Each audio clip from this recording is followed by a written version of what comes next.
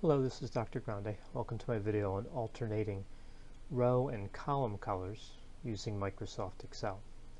So I have here some fictitious data in an Excel worksheet. I'm going to show you how to use conditional formatting to alternate the colors of the rows and of the columns. So we of course can do this without conditional formatting. So let's say I wanted to alternate the row formatting. So I would take, say, column or row 3 here, and then press Control, and then row 5, and then row 7. So I can highlight all these, I can select all these cells, and then go up to the color, and let's say I want to make it like gray. So that takes some time. You have to select all the ranges manually. But there's another problem with this. Say that we want to insert another record into this data set. It's going to throw off the formatting. So you had added another column that was gray instead of continuing to alternate as we wanted. So I'm just going to press Control Z here, and then again to get rid of that formatting. And if you do the same thing with the columns, so you select the column data and you format in this manner and you want to add another variable, you'll run into the same problem. So we use conditional formatting to get around this. So I'll first start with the rows. So first we want to take a look at the data that we're going to be formatting. And we can see that we have in row 1 the labels for the columns. So usually we want to have the first record, in this case participant 0 or 1001, we want to have the first record not be formatted, and we want to start the formatting here with the second record 1002. So I'm going to highlight the range that I want to be affected by these changes. And then I'm going to go to conditional formatting, and I want to establish a new rule. And you can see there are quite a few different types of rules. I'm going to go to use a formula to determine which cells to format. And here you have, and edit the rule description, format values where this formula is true. And since I want it to start with row 3, I'm going to use this formula. I'm going to use odd, open parenthesis, row, and then open and close parenthesis, then close parenthesis, equals row, and then open and close parenthesis. So odd row equals row. And let's set a format here. The format would be a fill in most cases. Let's go with kind of a light blue. And we'll click OK. And you can see now the odd rows have the formatting and the even don't.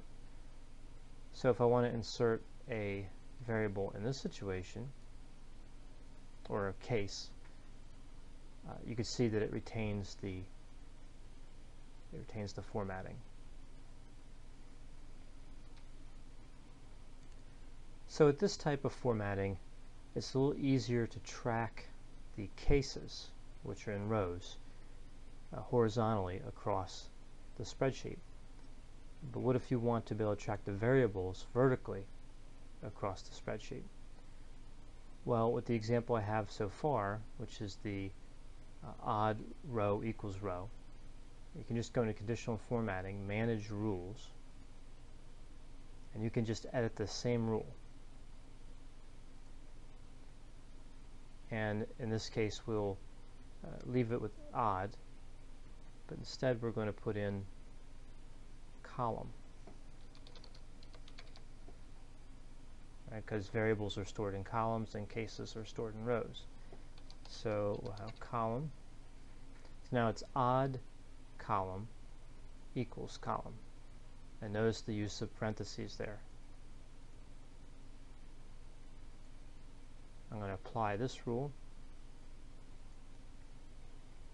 And you can see now it has formatted the odd column. So it included column A, because A would be equal to column 1.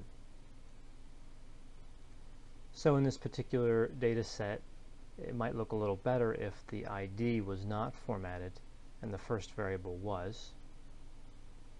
Again, you don't have to select the range again. You can just go right to conditional formatting, manage the rules, edit this rule, and instead of odd, you use the function even. And of course, you can do this for the rows as well. Apply that, and now you have the even rows formatted. I have restricted the formatting to just the area where the data are displayed. I have not included the labels up top. Of course, you can do that. You could extend the selection to include the data and the labels, and then set the rule to affect that entire region, and your labels would change to match the formatting in the column, in this case the light blue. Now of course there's other options here for this particular rule, for the rule that managed the color for the rows, and for this rule that manages the color for the columns. Of course you have a lot of different formatting options. So if you edit this rule, I selected a light blue background, but of course you have a wide variety of colors you can choose from, like for example this light green, but not just this. You can also format border. Right now there is often a limit to how many changes you want to make, like how much formatting you want to conduct on a particular column, but you could change the style of the lines, say for outside, the different columns. You could change the font, making it bold, say. And of course you could change how the numbers are formatted. I would not recommend this. I would probably restrict most changes to just the fill, maybe sometimes the border and sometimes the font, depending on the situation. So you can see it gives you a preview of what that would look like. Click OK and apply. And that's a fairly marked change. And notice it just happens to match that pretest color.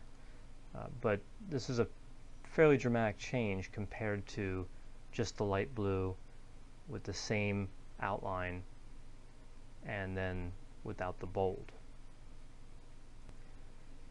Another possible way to format these data in these alternating columns that could be useful would be to edit the same rule. Leave the line the same, the border, which was this one, a solid thin border, and have no fill, and just have the bold. So it still allows you to differentiate the columns, but without the colors. I think what is useful about this particular design is you can overlay the alternating rows and it doesn't look too complex. Like you don't have intersecting colors for both the vertical and horizontal directions. So in this case I would create a new rule, and I would use the formula to determine which cells to format, and this would be equals, I'll go back to the odd row equals row. And let's try for the format, let's just do the fill, and we'll make it maybe like a gray. All right, so odd row equals row. Click OK. So you can see this is a way to combine the alternating column changes with alternating row changes, where the row has the gray alternating and the column has the bold versus the normal formatting for the numbers. So I want to show you one last possibility working with this. Well, there's actually several possibilities with the formatting, but one type of formatting that might be common that you may want to use. If you want to edit the bold here, let's edit this rule for the columns. Formatting. You can also change the color. So we could make this a regular font, but change the color to, say, red. So we go back in, and you can see now we have the columns alternate the color with red font, and the rows have the gray that they had before. I hope you found this video on alternating row and column colors and formatting to be helpful. As always, if you have any questions or concerns, feel free to contact me, and I'll be happy to assist you.